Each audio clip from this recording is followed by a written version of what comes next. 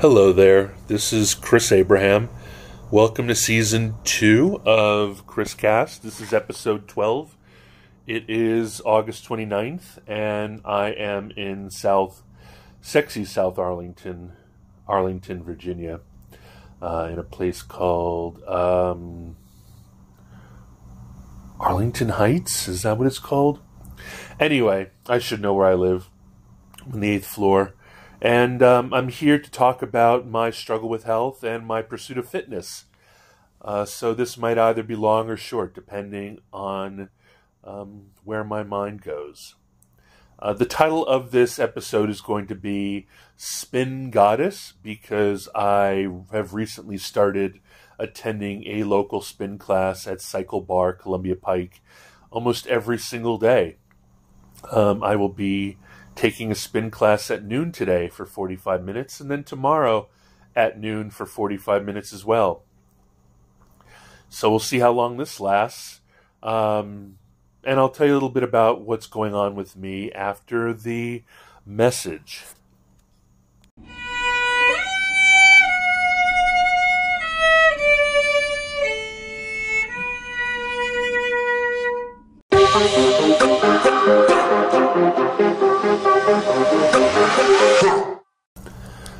Welcome back. My name's Chris Abraham. This is ChrisCast, Episode 13, Season 2. Title, Spin Goddess. So, my last girlfriend, Betsy, turned me on to spin class. I think she realized that I was plumping up and decided to take me along with her to a place called Biker Bar, and I loved it. I was really self-conscious about going because I perceive spin goddesses as little petite, thin perfections of sinewy haunches and extreme Leica goodness, and that just isn't the case. Well, it was at Biker Bar, that's for sure. Everybody was like that, except they had all their rides in the dark with electric candles. So even if you were tubby like me, nobody had to look at my butt. And Biker Bar didn't have any electrical leaderboards or anything like that. They were just mechanical spin bikes. Spin. They were really top of the line Schwinn bikes, but they were not. There was not even any electronic, head, whatever. There was no computer that you could use to see what your power or any of that was. All there was a little twisty gear, and that didn't have any reference to any gear number. And so the entire place was dark, and it was completely analog and completely mechanical, and it was awesome. Loved it a lot. Then my girlfriend and I broke up, and I just did what I like to call slow jogging. My office, where I live now, up on the 8th floor of Dominion Towers, overlooking beautiful Army, Navy country club, and about a mile and a half, 2 miles away was where our apartment was in Crystal City. So I would every morning put all my stuff in my backpack and run slowly all the way here, and then I would get here, work the day, and then in the evening, after Betsy got home from work, I would put on my gear and I would run home and then take a shower there. So basically I'd be sweaty and awful all day long at work, unless I was going to go for a meeting. Anyway, about a year and a half ago or so, I realized that there was a spin club that had opened up on Columbia Pike named Cycle Bar. And I went there and convinced Marina, the owner, to spot me free classes because I was an influencer and a blogger, and they had just opened, and maybe it would be good for me to tell the neighborhood that I was attending this thing and that it wasn't just for pretty people, and that big, giant 6'3", 300-pound men could also be spin goddesses. And I loved it. Oh man, it's not as lo-fi as Biker Bar was, but you know, it looks fancy. It's I've never been to a Soul Cycle, but Soul Cycle is extremely expensive.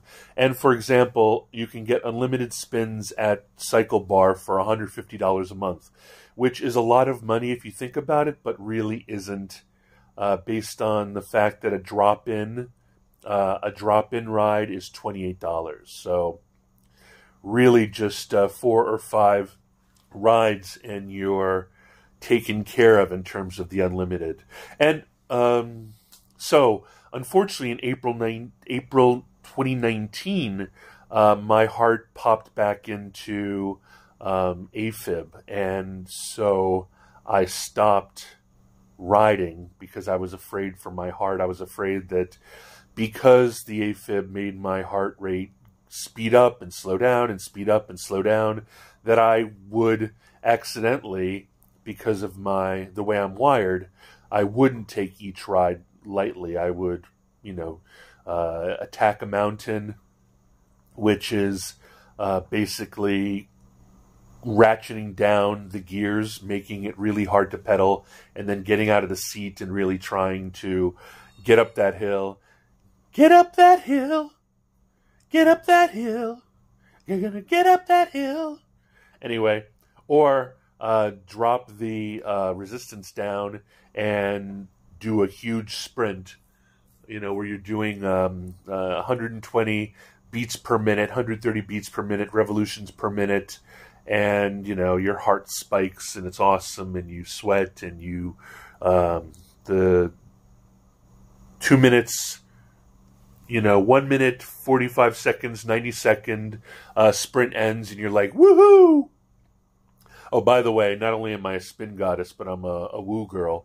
And I loved it, but I was afraid that the AFib was going to mess with that, so I stopped. And I realized that the cardiologists have been trying out different medications, trying out different strategies, and they got me on this thing called Tycosin, and it's amazing. And that, plus the fact that I haven't touched alcohol since, in any way, I haven't touched alcohol since mid-March.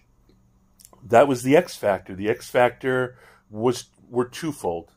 The one X factor was whenever I touched alcohol, even just beer or wine or whatever, I would pop into AFib and it would mess me up for, until I got a cardio version, which I'll talk about later, or the Tycosin kicked back in, I'd be screwed.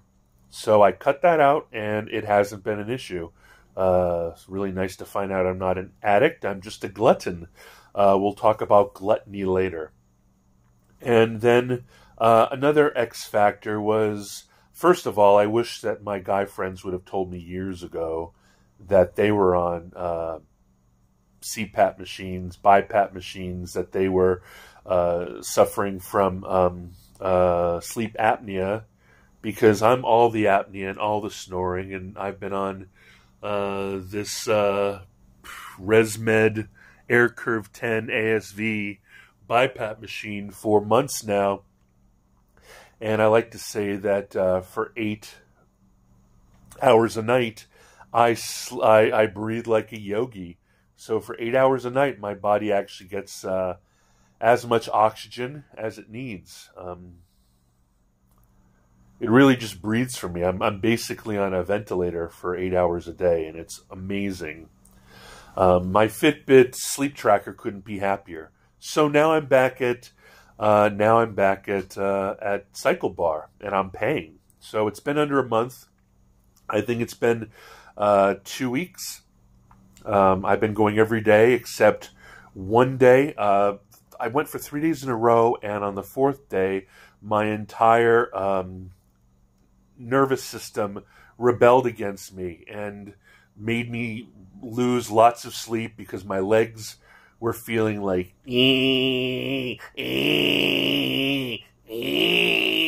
those are my legs. And that night I ended up buying a foam wedge that would allow me to raise my legs, and I ordered something from Amazon that were cooling pads that I can put in the freezer.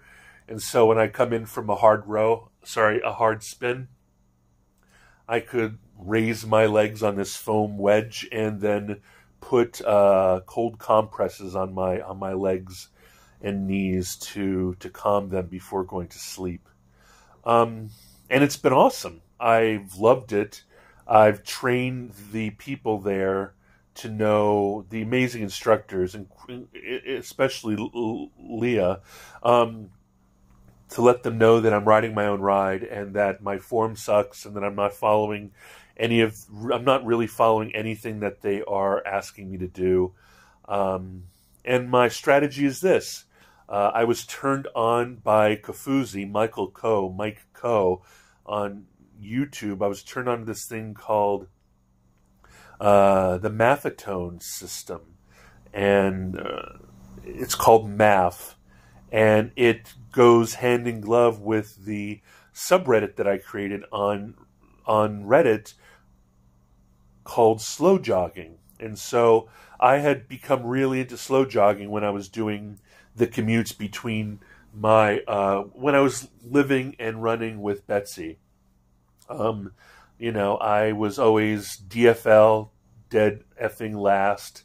I was always at the rear of the pack, and I didn't care. I mean, even frustrated Betsy when we would run around Roosevelt Island. She would just be like, speed up.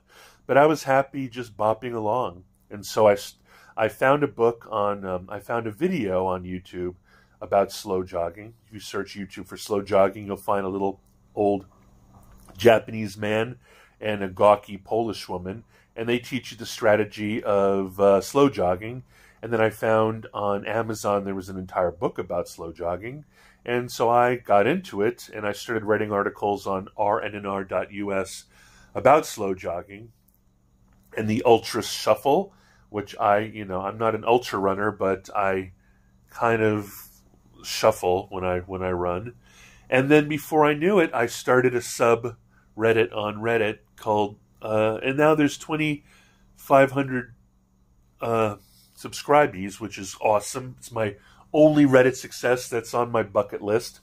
And then I found out after watching Kofuzi that it perfectly goes hand in glove with this Maffetone by Dr. Maffetone, and or Maffetone, however he pronounces his name. And it's awesome. It basically is all about just building your cardiovascular engine, building your machine, building the walls, making it stronger. And the way it works in a very basic level is it starts 180 beats per minute minus your age, in my case 50.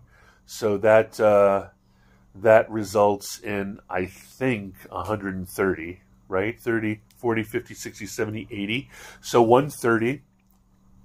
And then there's other things, like if you are on a lot of medication or sickly, which, I am, you minus another 15, which is blah, blah, blah, blah, blah, blah.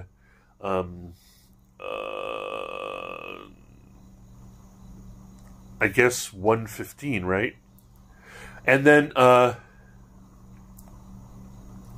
so 130, no, okay, sorry. You minus 10 if you are, sickly and taking a lot of medicine.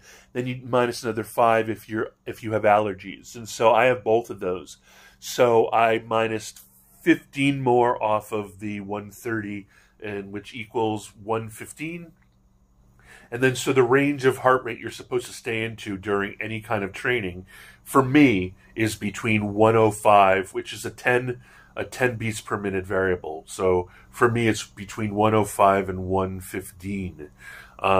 Last night I got up to 125, which in my training is anaerobic, which is antithetical to what I'm trying to do. But sometimes when a fellow spin goddess, spin instructor, spin coxswains me into doubling, tripling, quadruple speeding down in a sprint or a hill climb, I can't help myself. For example, yesterday they popped up on the board a competition to try to get the entire class, I guess, above 200 watts or 250 watts or 300 watts. So I ratcheted down the speed, ratcheted down the resistance, and just hunkered down and was grinding at over 300 watts, trying to get the class's averages up. And so I've been loving it. And 2 days ago, I had to and so the day after, I took my day off because my legs were freaking out.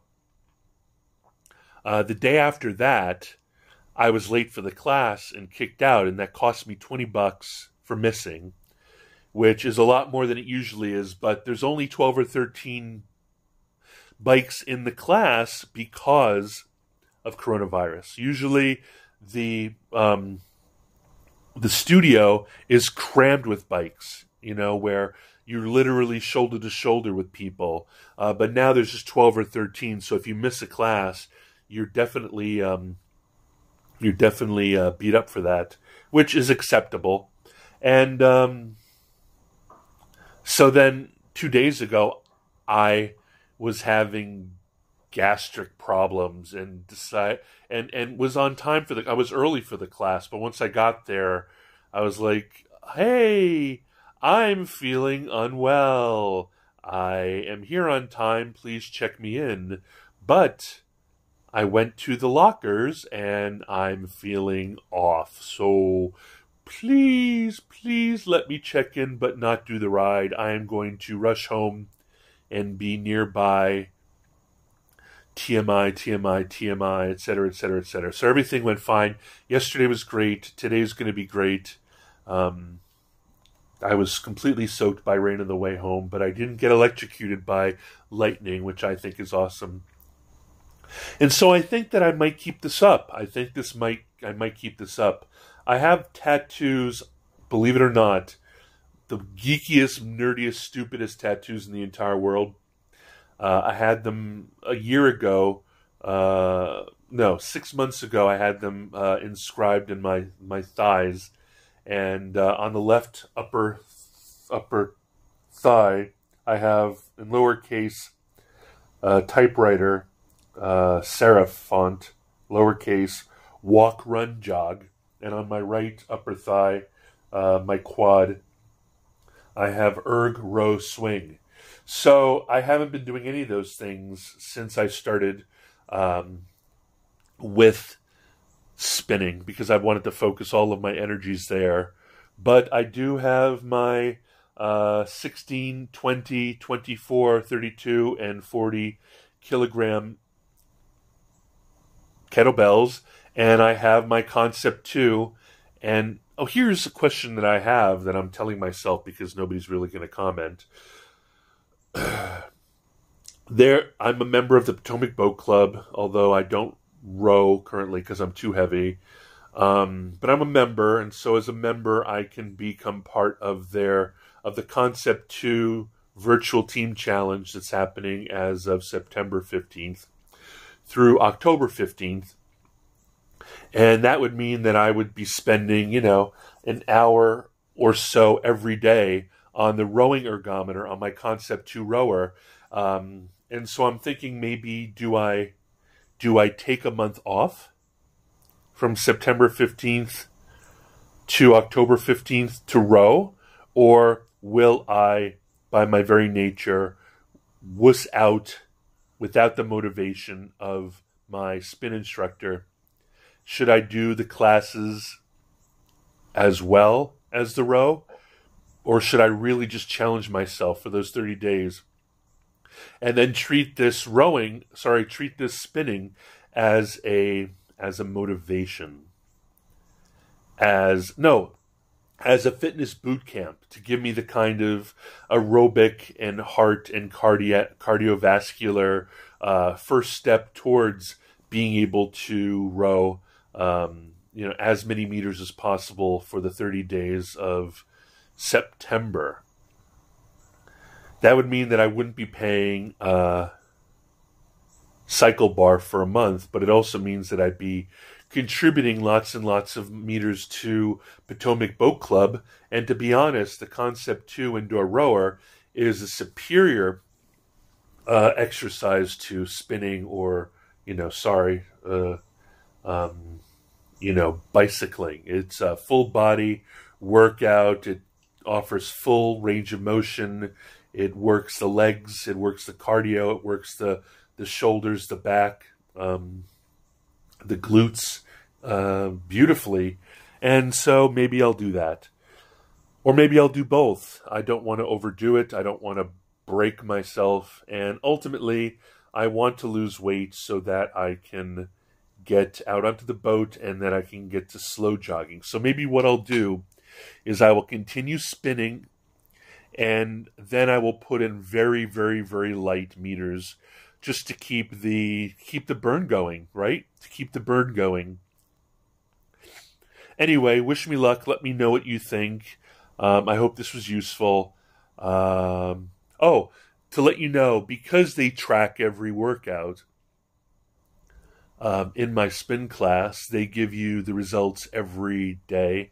And I'm always like, I'm usually like 11th out of 12, or 5 out of 6, or 4 out of 6, or 10 out of 12. So I really am performance-wise the back of the pack, but I don't care. And as another disincentive to become competitive in class, as another disincentive to leave the Maffetone requirements. And I'll talk about Maffetone next time, why I think slow jogging and Maffetone are awesome, if I haven't already. But there's a checkbox you can do when you sign in as to whether or not you want your stats to pop up on the display televisions, in the displays in terms of how you're doing in relationship to the other riders. And I refuse to do that because it's not out of embarrassment, because my name's Duga, but they can't see what bike you're on. But it's more because I don't want to go ahead and feel the pack mentality, the desire to perform, and I just want to be left alone to do my 105 to 115 beats per minute training. Oh, finally, not that you would care, but I have awesome everything wired for sound. I have a Polar H10 chest monitor, which the Schwinn AC blue carbon bike, the computer can read my chest strap, so I get accurate heart rate readings on my bike, which is awesome, so I can keep track of that there. So I think it only works with Polar. I don't think it's Ant or anything. I think you basically have to have Polar, so I can only wear my Polar H10 there, and I think that's the reason why I got it. And so I wear my old Garmin Forerunner 920 XT there, and guess what? The bike also communicates via Bluetooth power and cadence. So there's only one bike that I work out at anymore. It's bike 12, but across the room there's a bike 1 that I also use, and so I have it set up so that when I get there 10 minutes early, and because the bikes are so well spaced because of coronavirus, I just start pedaling. I start my timer on my indoor bicycling mode on my Garmin, and then I am able to find my heart rate on the Garmin and also the power in cadence and speed on the Schwinn spin bike. The only thing that doesn't come through, sadly, is distance. So while I'm stretching, at the end of every spin session, they have stretching. While I'm stretching, I commit to memory the number of miles that the bike tells me I've ridden. And then while I can't add that to Strava, I can definitely add that stuff to Garmin Connect. So then I leave, and here's another thing. I walk there, which is between 0.82 and 0.92, depending on how, I guess, the GPS is working. So I do walk there as a warm-up and walk home every day. So I also track that, and I call it my schleps, because all I'm doing really is walking to spin. But because it's almost a mile each way, I thought I would include it in terms of my workout regimens, because it's, effectively a warm-up, gets me ready for the class, and then allows me to actively cool down, So they really don't spend that much time during a cool down. To be honest, it kind of bothers me that most spin instructors run an extremely intense sprint right before they go straight into stretches and don't really have an active cool down, which is fine, because then I walk home and that is my cool down. Because I'm 350 pounds, that is basically exercise, right? It's like farmer's carry. So this is the Spin Goddess episode. My name is Chris Abraham. I will say goodbye to you after the next message.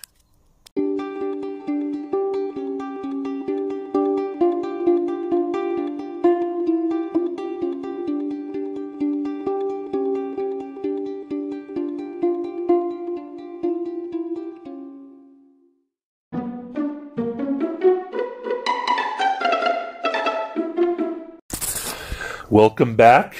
My name is Chris Abraham. This is Season 2, Episode 13 of ChrisCast. I'm glad you're here, and I would love to talk to you. I had a running blog called rnnr.us, but I closed it because I wanted to focus on chrisabraham.com.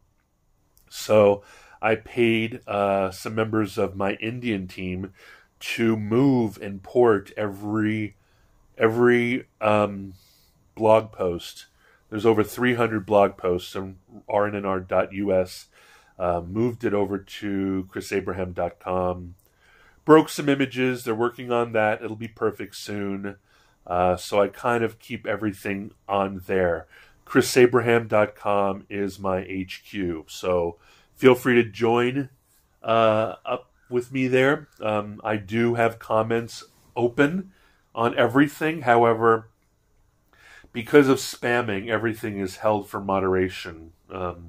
Even after you use the CAPTCHA, it still doesn't stop the most sophisticated comment spammers. So please, if you comment and your comment doesn't show up right away, please just have a little bit of patience. I will be on it at least once a day. All my contact info is there. However, I am on Twitter at Chris Abraham. I'm on No Agenda Social at Chris. I am on Instagram at Chris Abraham. I am on Facebook.com/Chris Abraham, Instagram.com/Chris Abraham, LinkedIn.com/in/Chris Abraham. Oh, yeah, I'm user Chris Abraham on Reddit. And don't forget to come visit me at /r/slowjogging or /u/Chris Abraham. And that's it. If you want to email me, I'm chris@abraham.su. I'm very proud of that because I was able to register a very famous name, a very famous word, Abraham. Abraham. The only place I could find it was godless Soviet Union. So they still have a .su top-level domain. And since I'm a geek and obsessive about this kind of thing, I was able to get abraham.su. So Chris at abraham.su. Love you guys. Thanks a lot. And I will hopefully give you episode numero 11, 12, 13, 14. Numero 14 soon. I thank you for listening. Ciao.